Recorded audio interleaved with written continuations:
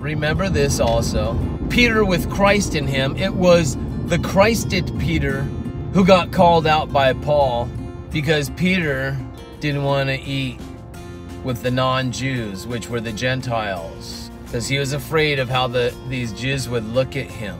He was afraid of how they'd judge him. Oh, you're eating with them? So Peter, he still had that fleshly stuff that he had to battle.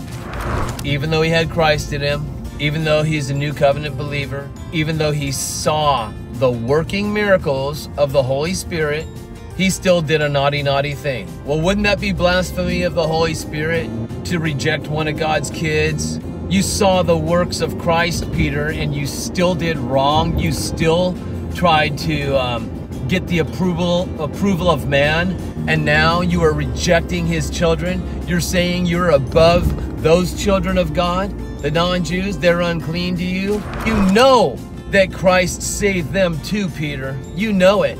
But you willfully reject it in public. Isn't that blasphemy of the Holy Spirit? Did Peter commit the unforgivable sin? He's blaspheming, rejecting the Spirit of God. See, we worry about a lot of things as new covenant believers. We worry about if we truly got saved in the first place. We worry about, are we actually truly forgiven? We worry if we've committed some unforgivable sin, because you read about an unforgivable sin in the Bible and you think you might have committed it. Peter received Christ, but maybe many times when you get caught up in your flesh, you seem to reject Christ. Well, your flesh, you think your flesh is the one that receives Christ? Is the one that accepts Christ?